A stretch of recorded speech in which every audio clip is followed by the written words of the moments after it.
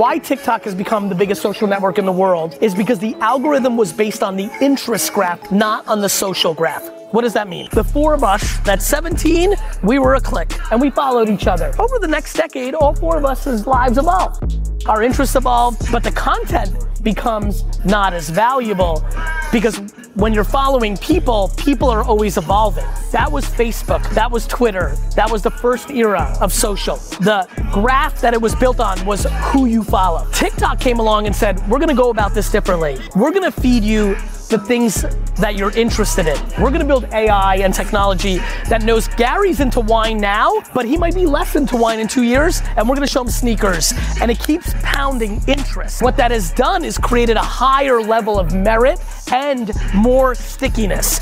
People enjoy TikTok so much today because they're actually getting what they want. But why wouldn't Facebook and Twitter do that too? They're going to, but algorithms are high tech. There's a lot that goes into that.